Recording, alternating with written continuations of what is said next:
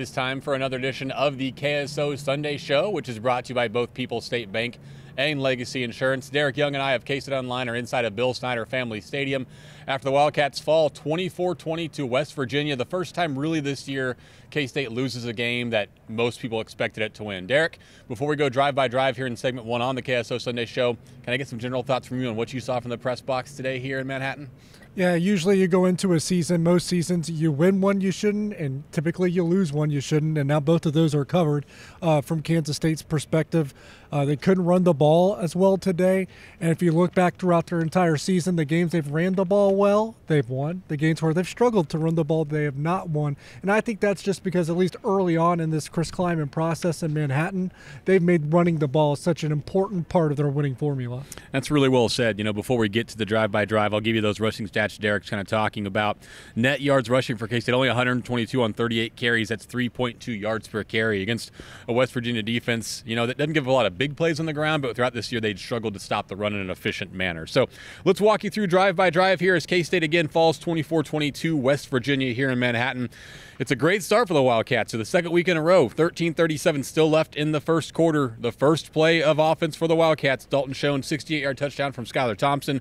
Blake Lynch, of course, adds the extra point. He was perfect again today. And Derek, not even a minute and a half into this game, K-State's up 7-0. Yeah, it's kind of reminiscent of what we saw last week from Kansas State. They scored on, I think, on the third play from scrimmage in the previous game, the first play from scrimmage today. Unfortunately, that would be their last explosive play on offense. I'm not a big bragger typically, but in the preview prediction I wrote about Campbell, kind of obscure receiver for West Virginia, being a guy to watch today. I was afraid of him matching up bad for K-State secondary. That was the case. He caught 2 touchdowns today, had 4 catches for 87 yards, 2 scores. The first one a 19-yarder from Jarrett Dagey, with 11:05 left in the first quarter, so it took very little time for K-State to score, Derek. Also very little time for West Virginia to answer and tied at 7 with 11 minutes still left in the first quarter. Yeah, a little disappointed in Kansas State's defense, at least in the first half. They had a very slow start today, and at least what they try to do strategically from that standpoint, the first 3 or 4 drives, they completely scrapped and went away from. They were running more of a dime package where they only had 1 linebacker on the field, and they brought an extra defensive back, and it was Jonathan Alexander. After that wasn't as successful as what they looked like they had planned throughout the week, they scrapped it and probably did some things that they didn't think they were going to have to do today. So it seemed like we saw the offense kind of admit afterwards against Oklahoma State that they probably maybe overthought that game a little bit. I think we may hear a similar tone from the defensive perspective today. Now, the offense, didn't do enough to win either, but at the same time, the defensive slow start, the 14 points, that's the majority of the points they gave up today. You just led me right into that. It's an interesting game. Only 44 points scored total between the two teams at 24-20. 24 scored in the first quarter, so only 20 the rest of the game, the last 3 quarters. So you're right. A lot of the stuff that happened in the first quarter, could have proved to be the difference. K-State does retake the lead still in the first quarter after another nice drive. 11 plays, 72 yards. They do have to settle for a short Blake Lynch field goal, 22 yards out, to go up 10-7 with 4:43 left in the first quarter. Yeah, settling for field goals in the first half is another thing that they probably look back on and see as a critical, a factor in the game, and then just not getting off the field on third downs defensively a few times, especially in the second half in key moments. But Blake Lynch continues to probably be the most consistent part of the special teams unit.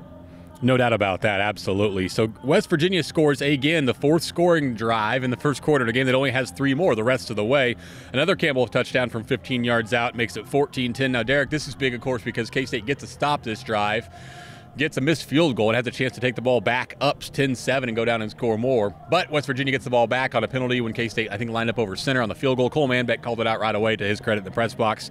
They go and score 14-10 Mountaineers at the end of the first quarter. Yeah, just the first quarter, but that was probably the biggest self-inflicted wound of the day, which there were more, especially the 50-yard touchdown pass that we'll talk about later, but just something that's easily probably correctable or avoidable as Trey Deshawn, maybe not going over the center on a field goal attempt. So they go from what should have been 0 points, Kansas State ball, got the momentum, still a lead at that point, right? Yep, correct. It's still a lead, and instead you give up a touchdown and what it should have been an empty drive, and now you've lost the lead as well. Exactly, down 14-10 at the end of the first quarter. There's only 3 points scored the entire second quarter, Derek, and it doesn't come until 43 seconds left in the quarter. So another low-scoring quarter. It's another short Blake Lynch field goal from 33 yards out, 12 plays, 54 yards, 440. K-State's only down 14-13 going into the half because West Virginia then misses a field goal goal on the last play of the first half to go to the locker room. Yeah, and something that's a characteristic of Chris Klieman's best teams or most effective teams is those drives at the end of quarters, at the end of halves, to really, sit on the ball, run the clock, and just take the ball out of the offense's hands, but at the same time moving the ball down the field. They end up in touchdowns. That's probably the biggest difference between some of Chris Klieman's most effective teams and the team that we see this year, just because they're a little bit more inconsistent, at least in converting touchdowns instead of field goals. So coming up with 3 instead of 6, another big factor in today's loss. Exactly. You talk about K-State typically being good under Chris Klieman in those situations, and you're right. They're also good on the first drive of halves, because the first drive of the first half, they go 68 on one play and score. The first drive of the second half, they hold the ball for, I believe, over 7 minutes. Yeah, 7:04, 13 plays, 70 yards, capped off with a James Gilbert 3-yard touchdown run on a speed option to the left instead of the right, not playing Kansas, so they go left. K-State takes the lead back 20-14 with almost 8 minutes still left in the third quarter, but that's really it for K-State. They don't score the rest of the way, but that was a good drive for the Wildcats. Good drive and a key block on that speed option by Landry Weber to really seal that perimeter and get the touchdown for the Wildcats. And you talk about being good at the beginning of games, being good at the beginning of halves. If one wants to really read into that and say that all their points came essentially on those types of possessions and nothing really else in the middle, is that they really struggle once they get away from the plays that they've scripted throughout the week. No doubt about it. And we're not trying to say it's players or coaches. It's everybody. The players work right after the game and blame themselves constantly. So we're not starting that. But, yeah, you want to praise the coaching staff probably when they can draw up touchdown drives on the first drive of each half. It is 20-14 K-State at that point, but it's all West Virginia scoring-wise the rest of the way. They do get a 51-yard field goal from Casey Legg to make it 20-17, but the Cats are still up at that point, Derek. I'm going to skip ahead to less than 3 minutes later, though. West Virginia scores on that 50-yard touchdown from Deggy to Bryce Wheaton in a play where it's 3rd and 22, and he inexplicably gets behind K-State's entire secondary for what was the game-winning touchdown. Yeah, that was you talked about it, and I wrote about it in 4 downs, but that was just a rough sequence there by Kansas State after West Virginia kicked the field goal to pull within 3. Kansas State's offense trots back on the field. A quick 3 and out at that point, followed by a Devin Ankle shank punt, gives West Virginia a short field. You still, at that point, get them backed up into 3rd and 22 because of some self-inflicted wins by West Virginia themselves in terms of what they were doing penalty-wise in that game on a regular basis. But then blown coverage, whether it was Wayne Jones, whether it was Kevion McGee over there, miscommunication in the secondary, they get behind the defense, and it's a touchdown. Coach Klieman wasn't even sure in postgame just yet, who to blame it on. Not that you're looking for blame, but you're always curious on a play like that. K-State has a chance to win this thing, Derek. Of course, the Wildcats get the ball back multiple times after that. They do drive virtually the length of the field, the last drive of the game before Skylar Thompson is picked off, trying to hit Dalton Schoen for the game-winning touchdown. That gives your final of 24-20. West Virginia beats K-State. The Wildcats drop to 6-4 on the season. This is the KSO Sunday Show, brought to you by People's State Bank and Legacy Insurance. We'll come back in segment 2 and let you hear from Chris Klieman after the Wildcats fell to the Mountaineers. Did you feel like there was any element of taking them lightly because of the record? Not at all. I feel like Coach Klieman does a good job. It doesn't matter who we play. It don't matter what the record is. We're gonna play them just like they're any other opponent, and prepare well and practice hard and just take it one day at a time. And I feel like we never overlooked them or anything like that. So it just comes down to the players. You got to be ready for every team in the Big 12 because everyone can put up points, and that kind of shows what happens when you come out and you really don't bring it early on. I feel like we prepared really well. We watched a lot of film, and the coaches did a lot of game planning on this team, and I feel like it just came down to the players not executing at the high level, so it's all on us. What to you was the biggest frustration after losing that game? Just 2 turnovers on my part. That's a frustrating aspect, something that I wish I could take back, but I also understand that's just part of the game, and sometimes just can't catch a break here and there. We got beat today in all phases, and it's there's no way to put it or explain it the right way. I mean, it's just we got beat and didn't play well and make plays when we needed to, and I felt like we kind of took that team for granted. So it's a good learning opportunity for us. And I truly believe that we will learn from this and get better, and just put things into perspective. It's tough. Anybody can beat anybody, in any given week, and that's been proven in this conference time and time again. So we just got to be able to just play 4 quarters. Obviously, disappointing loss. A game that West Virginia earned the victory and deserved to win. I thought they outplayed us, and all that being said, we had an opportunity late in the game to almost steal a victory. So disappointed in a number of things, but obviously we've got to move on. We've got to move forward, and that's what we talked about in the locker room. Is this one's going to hurt, and we had an opportunity to win, didn't get it done. It's our own doing, and there was, we're not going to point fingers because whether it's a coaching staff, we made some errors, offense made some errors, special teams, defense, everybody made their errors today, and so we've got to come back on Monday, get ready for a tough road trip to Texas Tech and circle the wagons and get the guys ready to play because we have a ton to play for still. Coach, when you get away from your identity of being able to run the ball and move the ball on the ground, how tough does that make it? And how guys are banged up? How do you kind of? Yeah. Well, you know what? So what? Now what? If they're banged up, they're banged up. Somebody's got to step up and make a play. But we weren't able to sustain a running game and have a good enough running game to get us into second and shorts and stuff. And we had the one explosive play to start the game, which was a great play and great design. But we have to find some more explosive plays in the passing game, especially when people are pressuring us and taking us out of our run. This is the second straight game. It's been tough going on the ground. Have you been able to identify maybe the culprit for these? I think it's a combination of things. I think it's a lot of blitzing up front, and if that happens, then we've got to be able to decide where that pressure is coming from and hurt them when they do pressure. And sometimes that's in the run game, and oftentimes it's in the passing game. And so we have to come up with some better ideas in the throwing game to counteract all the pressure we're seeing on first down, especially. Without talking more about the scheme than you're comfortable with, what did you see go wrong on the 3rd and 22?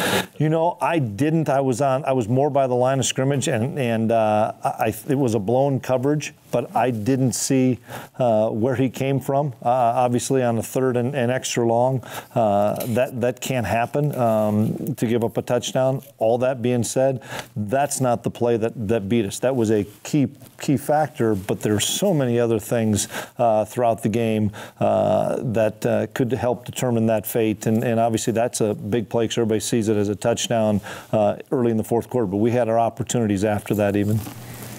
Was it a surprise at all to see Diggy be the quarterback that started today? No, I kind of thought he would be the guy. I thought he played well when he came in late and in the game a week before, and I thought he did some really good things. And I think he's a good player. They have a good system to get the ball to their playmakers in space, and I thought they had a really nice game plan. How did you feel like Skyler played today? I thought he did a nice job. To really evaluate it after not looking at it. Obviously, we want to score more points, and that's everybody. That's just not your quarterback position. That's everybody. But we'll have to evaluate and see where we can help him more, whether it's in the run game, protection-wise and stuff. But one thing is Skyler's a great competitor, and he'll bounce back. You talked about being disappointed in a number of things. I wonder if you could just go through what maybe that's. Well, to start with, we give them an extra possession on a missed field goal where we're off the field, and then they end up scoring on a play, and then we're down in the red zone, and we've been really good about getting touchdowns, and we end up kicking a 21-yard field goal rather than getting the end zone, and that's been where we've had success. Is we've limited people to field goals, and we've been scoring the touchdowns. Well, lo and behold, this week it kind of flips on us, and when you get down there, you got to come away with points. You got to come away with touchdowns. There's 3 touchdowns were all kind of 3rd and longs, and you talked about the penalty on the field goal. Did you feel any kind of lack of focus from your team in the first half? Well, the penalties were definitely a lack of focus, without question, and we addressed that, and I thought we were better in the second half. But, their one play, we pressured, and they won in man coverage. That's going to happen sometimes. We challenged the guys at halftime to have better focus and better discipline, and we did in the second half. But still, you still got to make plays. That's what it comes down to. This game's about playmakers making plays, and ultimately they made a few more than us today. Just curious if you could tell us what explanation you were given on the punt that looked like it was down. That they thought Ross had caught it, but then as he was going out of bounds, they thought it crossed over the official's shoulder. I don't know as far as, I think they looked at it and stuff. So, but it's another one. We could catch that one and make it easier on them too. You guys gave up 3 passing touchdowns today. You only had given up 5 all year coming in today. What was just the difference? Well, some of those were third down, and we just either don't get home on the pressure, or we, the one we talked about on the 50-yarder, and then the other one was a pressure, and then they sprinted out on the third one. We have to get off the field on third down. We did a good job of forcing them into some long yard situations, but if you don't get off the field, especially down there, it's going to cost you. This was a loss that maybe some people would say they didn't see coming. Is your message any different with the team afterward? No, and I kind of caution everybody with that as far as, so did you guys expect us to lose to Texas? Did you guys expect us to beat TCU? Did you guys expect us to beat Oklahoma? I'm not a big believer in that. If you don't come prepared every week to play, and if you do, you got a great opportunity to win. If you play your tail or practice your tail off, you may not win all the time. I'm not, and I never will be, one of those guys where you say, well, you can chalk this one up as a victory. We'll probably lose that one. I've never been like that, and I'll never be like, and never will be, as far as every week you're going to get everybody's best shot. This is a really good league, and everybody can beat everybody. And so that was more the message at the end of the game is, man, guys, this league's a really good league. Make sure you're ready to play every week. Based on your week of preparation, did you feel like your team was ready? Yeah, I did. I thought we had a good week of prep. I really did. I didn't know what was going to happen offensively with some of our skill guys with the injuries, because some of those guys didn't practice. But I thought our focus was good, and I thought our preparation was good. So then it comes down to simple things. Do you make the plays? And today, I thought West Virginia made a lot more of those plays than we did. And once again, let's give those guys credit. Even on the 3rd and 17, the kid scrambles out and makes a play. Does a good job. How much did their run blitz throw you out of sync? A bunch, and we have to do a good job of coming up with some answers for it, because they really, they're a 3-down team. They actually lined up in a lot more 4-down fronts or even fronts, and still just slant and angled and pressured with their linebackers. And we have to find better answers. Bottom line, we have to find better answers in the run game to give our guys a better chance to be successful. Anything else? Yeah. Film, the big play he had early, he's been big all year. Yeah. Well, how does he just keep getting open? Because he runs great routes, really precise routes. He has a great rapport with Skylar. He's such a great competitor, and finds a way to just make plays. He's a great football player for us. Anything else? Yeah, go ahead. Have you had a chance to talk with Skylar about what went on in that last interception? I have not gotten a chance to, and I don't know if there was pressure or if he, saw something different. I don't know. We ran a double move with Dalton, and we knew it was going to be a shot, taking a chance down the middle of the field, and 50-50 situation, and their defensive back made a nice play. Is it easy to remedy your run game in a week's time once you diagnose everything? It should be. You bet. We got a bunch of seniors and a bunch of really good coaches, and we have to find some ways to be more consistent running the football, and I firmly believe we'll do that, and that's the challenge this week. And we got a bunch of guys that have a lot of pride in their work and in their craft, and so I'll be excited to get back to work on Monday with them. I felt pretty good, like I said, I could have played last week or the week before, Yeah.